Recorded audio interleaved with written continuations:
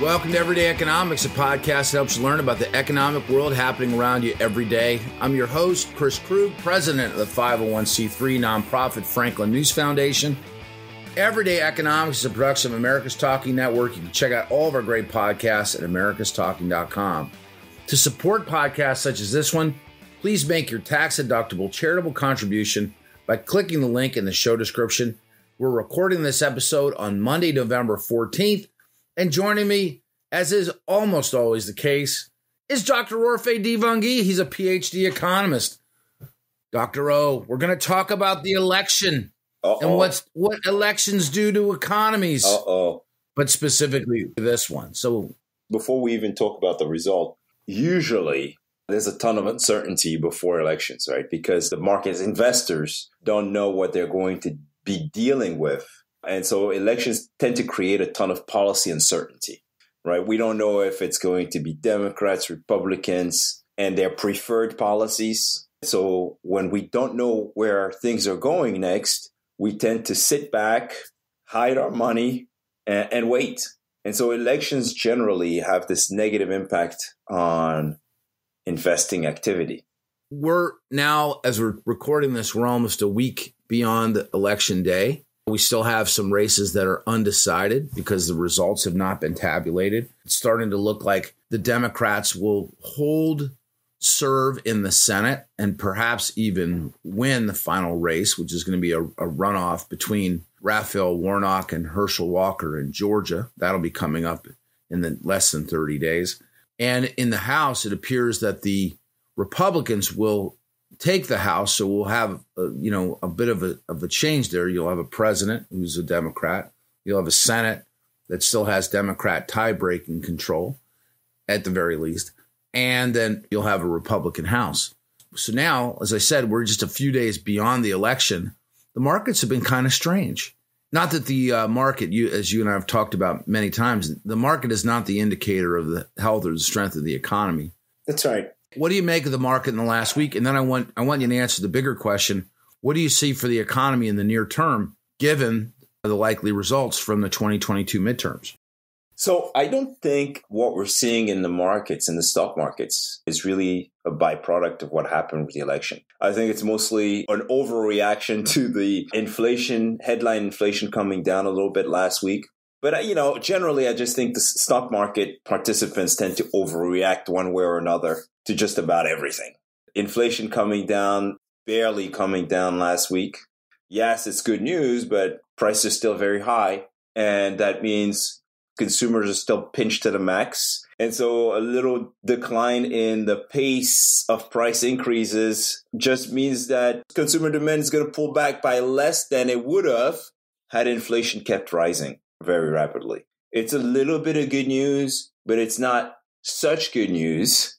The gap, the difference is not so big to justify the massive rally that we saw last week. And so same thing, the election, traditionally with elections, what happens after the election is that the stock market tends to prefer a split Congress because they feel like, the politicians can do as much, which means, maybe less chances for policy and less policy uncertainty, less chances to do anything too bad that will scare or surprise investors, right?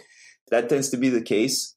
And so with Democrats controlling everything right now, usually I would be a little bit worried because I would be like, well, if we get another crazy spending package, I mean, we saw what happened in the UK recently where, you had a proposal that sent the markets tumbling. I would normally be very worried because I'd be like, what? If the Democrats do anything too crazy right now, the markets will take a hit.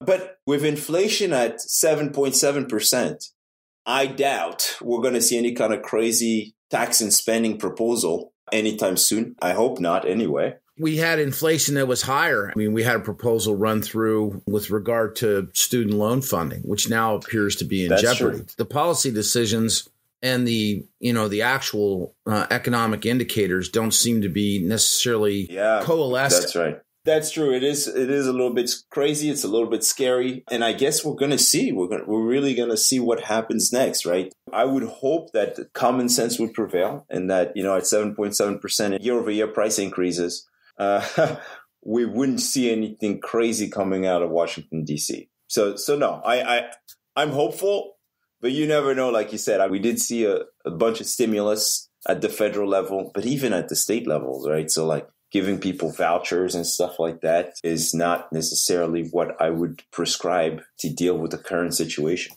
Looking into the election as we were up until last Tuesday and trying to get an idea of what voters were thinking about and what were their motivations at the polls, the economy, we felt that would be the foremost issue. And, we're starting to see some post-election polling results where that was maybe only the economy was only important to about 1/3 of voters, which I find to be absolutely fascinating. It's interesting you say that, actually. We kind of touched on that a little bit on the podcast, where like the question we raised was, does the fact that people have jobs matter less than the price increases? It seemed like everybody kept saying the economy is in the toilet because of rapid price increases we're facing. I mean, for crying out loud, man, listen, price of eggs went up 43% year over year. This $4 a dozen in my local grocery. Checked again this weekend. Flour up 25%. I mean, we feel the pinch. I think consumer confidence falling because we feel the pinch, and at the same time, people have jobs. What is it that Americans, put more weight on? The fact that they have a job, or the fact that prices are increasing so rapidly that they can't save any money? And lo and behold, the economy only accounting for 1/3 of how people felt going into the election is very surprising to me. Yeah. Well, we've got plenty of time to unpack the elections. Look, there's good news, right? But before we go, there's the good news, in my opinion, is when you don't have a divided Congress, there is an opportunity to do the right thing.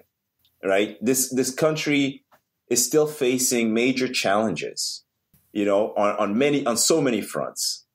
And so there is an opportunity. Democrats in Congress have an opportunity to do the right thing. Now, whether or not they're going to seize that opportunity to move the country forward, that's another question. But they have an opportunity, and they can't blame anybody else if at the end of their mandate, we haven't moved forward in a direction, right? So this country needs to get its act together to move forward, right? There needs to be a direction set for the country, and we need to stop with the back and forth, because unless we set an agenda for the country and go forward with it, we're going to be left behind. And I'm talking about so many things like infrastructure, for example. Look, we have a crumbling infrastructure. We keep talking about spending billions and billions of dollars on infrastructure. But the bottom line is, if you compare America's infrastructure to the rest of the world, it's in terrible shape. We have immigration issues. Before the election, we were seeing these migrants coming through the south border, being pushed around across the country.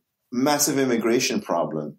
We have so many issues that we need to deal with in this country that unless there's a united front and an agenda that we set to move forward as a country, and unless we come together and stop being so divided, we're never going to be able to move forward. And so they have an opportunity. I hope that common sense will prevail in Washington, D.C., and that we'll see something positive at the end of that mandate. Otherwise, I think we're going to keep seeing the changes that we've seen recently, the back and forth in the division. Orphe, I appreciate your thoughts as always. For Orphe Divounguy, this has been Chris Krug. Subscribe to Everyday Economics and dozens of other quality podcasts at americastalking.com.